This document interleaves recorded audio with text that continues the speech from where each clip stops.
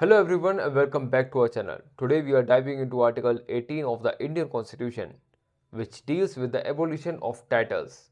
So grab your magnifying glasses and let's explore.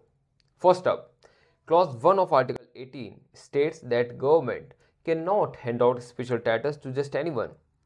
These titles are reserved for individuals who have shown exceptional skills in the military or academics. Next, Clause 2 of Article 18. If you are a citizen of India, you cannot accept titles from other nations. Even if another country wants to honor you with a fancy title, you have to politely decline. Now, Clause 3 of Article 18 comes into play for non-citizen officials working in India.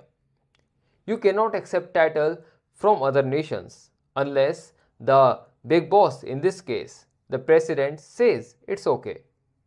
Lastly, Clause 4 of Article 18 ensures that even if you are a government official, you cannot accept gifts, money or special jobs from other nations without the President's approval.